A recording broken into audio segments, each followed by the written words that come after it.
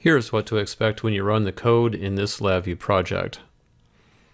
I have 3 VIs under the RT target.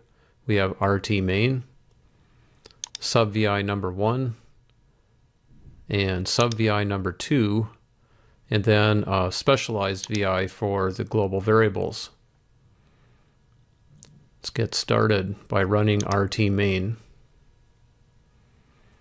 RT main runs the other sub VIs as well. We see the fast counter is reflected in this global variable, which in turn is read by sub VI number 2. Each time the fast counter reaches 10, slow counter increments and then activates the reset Boolean variable, which in turn is read by a fast counter and resets its value back to 0. Here's a variable called allStop. Notice that the sub VIs do not have a stop button, and when we stop from RT main, all the VIs are stopped by this global variable.